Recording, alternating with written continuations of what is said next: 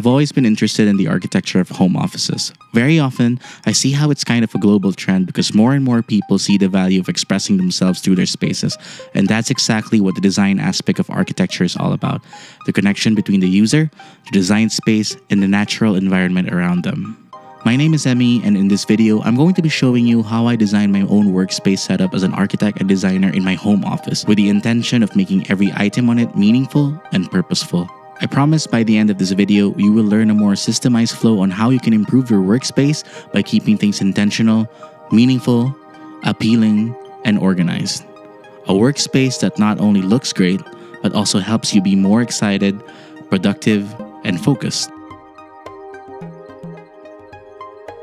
In the process of designing the space, I thought about three major things: the importance of intention, function, and organization.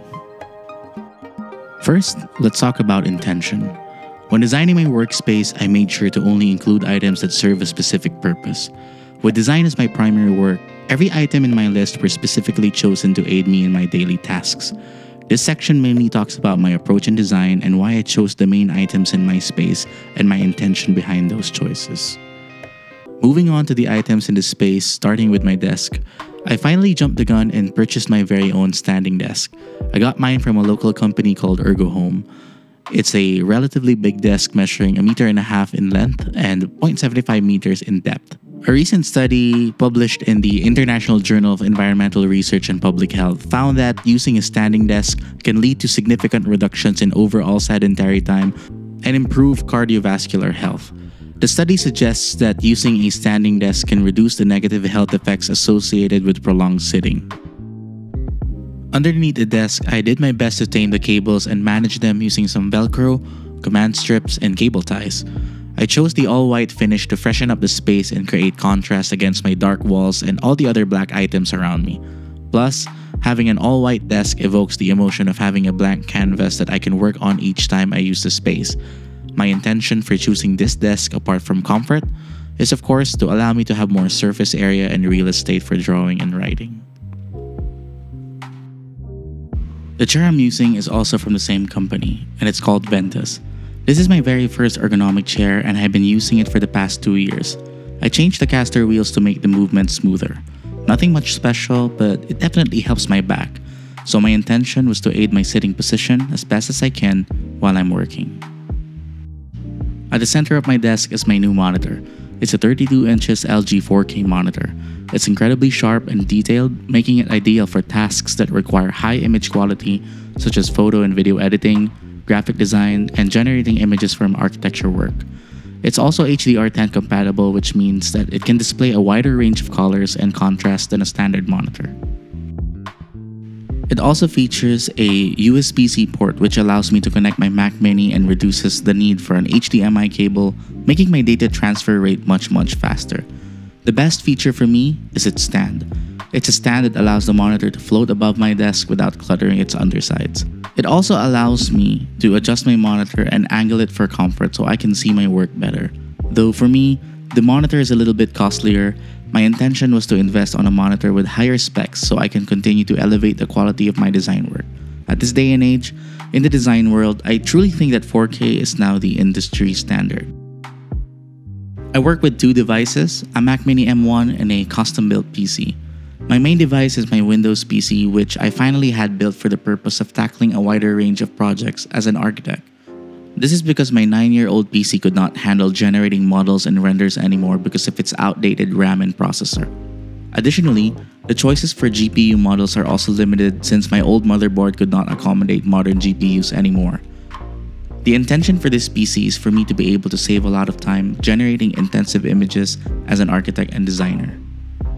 Because I handpicked each component, I knew exactly how to utilize the machine and its advantages. The PC has a 12th generation Intel i7 processor, 32 gigs of DDR5 RAM, an NVIDIA 3070 Founders Edition GPU, 1TB of SATA storage, 1TB of NVMe storage, and an NZXT 120mm liquid cooling fan. All of which are mounted on an Asus Z690 Pro Art motherboard. The case I used to encapsulate everything is an NZXT H510 Flow. I got it because of its understated look and the quality of its airflow. It's fast, efficient, and a greatly spec'd PC for all my design and architecture work needs. I use softwares like AutoCAD, Revit, SketchUp, V-Ray, and Lumion, all of which require fast components because of their amazing capability to create professional architecture projects done. Because of the PC specs, I was able to work on projects much faster without waiting hours for a single image to finish rendering. It garnered me more time to close more transactions and do more important tasks. I had to admit that it took me 2 years to finally understand how PC components work and the right ones to choose for my customized build. Having a custom-built PC is nice and all, and some might even ask, what's the use of having another computer? I purchased a Mac Mini with the M1 chip last year for the sole purpose of content creation. This is the device I use to edit and post-process every single image and video I create for both YouTube and Instagram. I run my digital products business using this machine as well. Having a dedicated device for the sole purpose of content creation and business growth is something I found to be very useful in my case. The clear line between my professional work as an architect and my work as a content creator helps me organize my thoughts better and gives me enough headspace to jump from one project to another. Another reason why I have a Mac Mini is because of Apple's continuity in software management.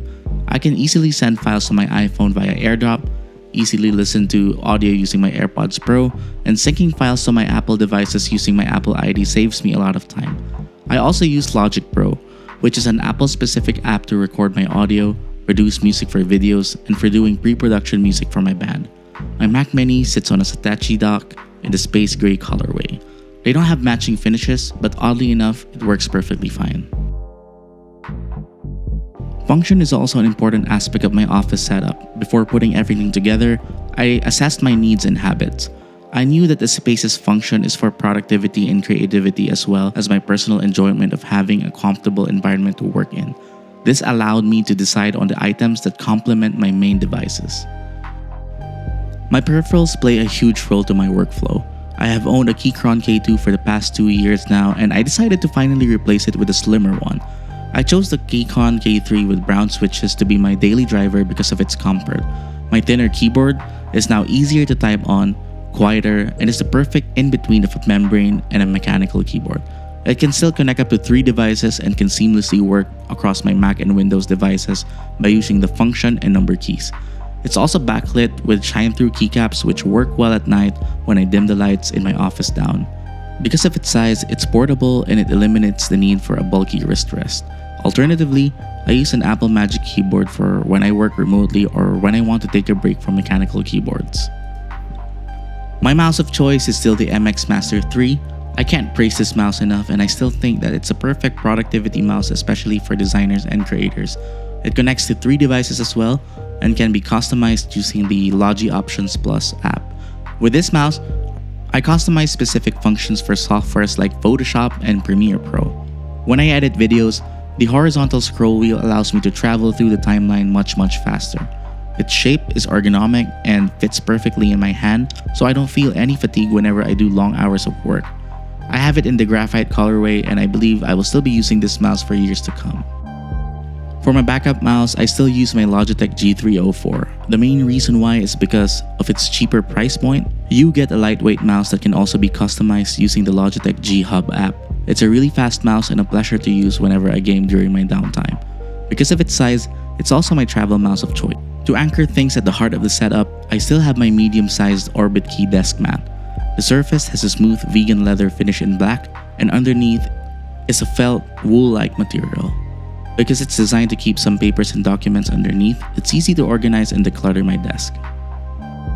Audio is a very important aspect of my workstation for a couple of reasons. First, it allows for a more immersive and enjoyable experience when listening to music, watching shows, and even playing video games. Second, which for me is the most important, is the accurate sound reproduction, which can greatly enhance the overall sound quality of the music and audio that I produce for my videos. I still have my M-Audio AV42 monitor speakers, which I use daily for monitoring audio, whether for video editing or music production. They are connected to my Rode A1 audio interface, which provides a great quality preamp without having a large footprint on my desk. Since I never record with 2 inputs at once, I find that this interface still gets the job done, although I'm looking into replacing it with something else in the future. To reduce bleeding of sound whenever I record vocals, I use my Audio-Technica M30X to hear what I'm recording.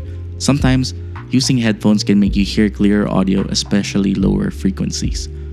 For music production and recording, I almost exclusively use Logic Pro as my software. And lastly, I have a Blue Yeti USB microphone for voiceovers. It's not the best microphone out there, but I find that it's one of the easiest mics to use whenever you want to quickly record something and you don't want to route everything through an audio interface.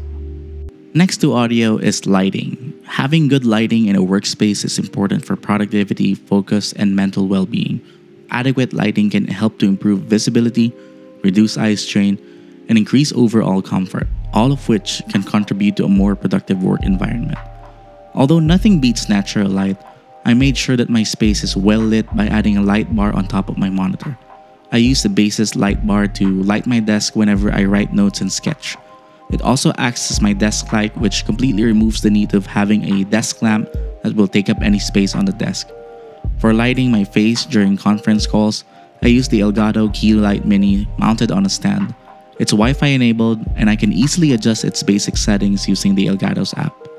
I really think that the Key Light Mini is extremely handy because its back surface is also magnetic, and you can latch it onto many metal surfaces for ease of use.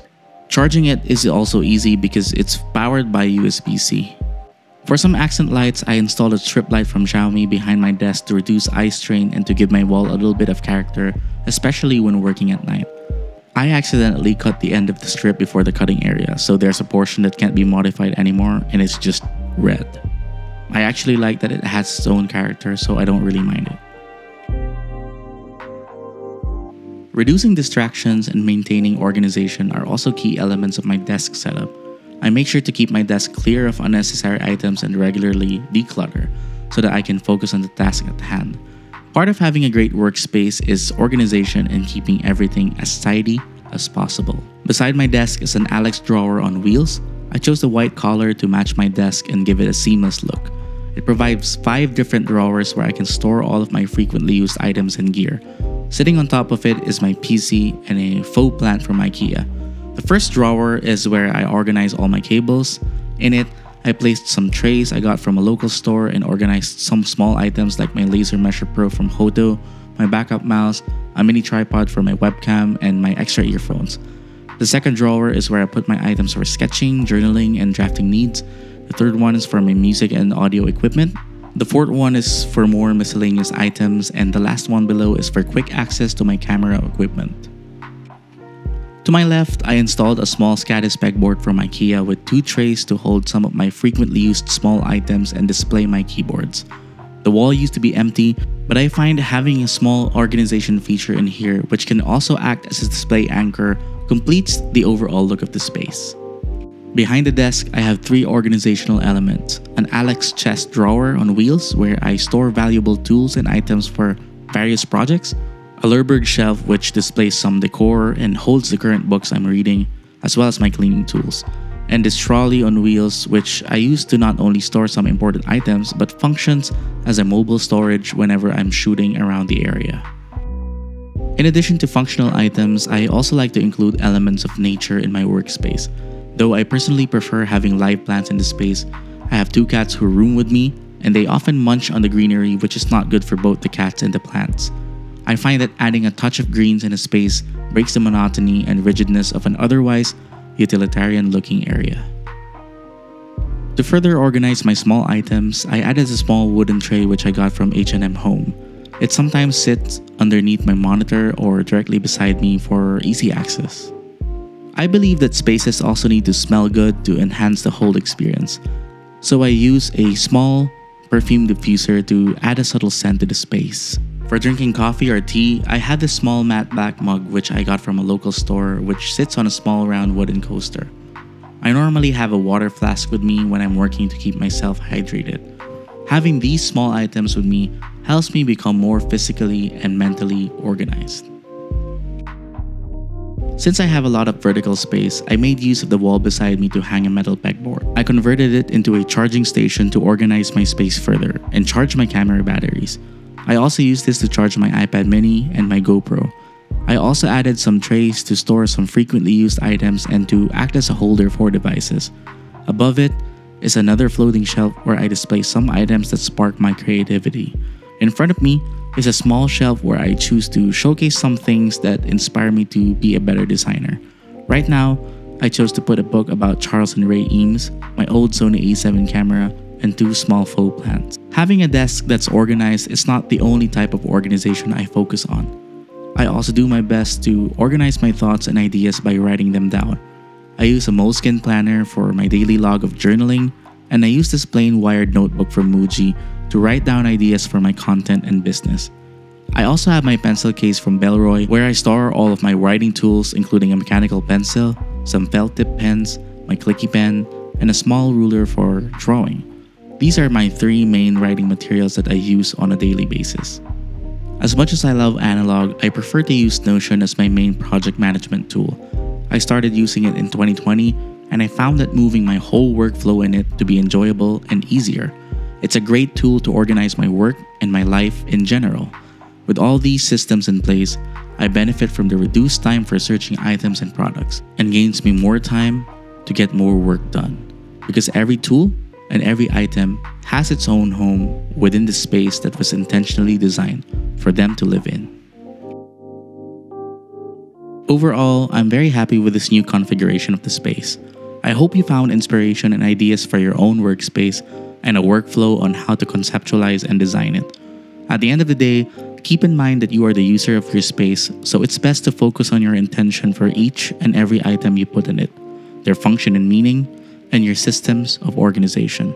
If you got to the end of this video, I want to say thanks to you, and I hope to see you in the next one. If you have any questions about the products and design of the space, ask and I'll do my best to answer them. With that being said, see you in the next video. Cheers!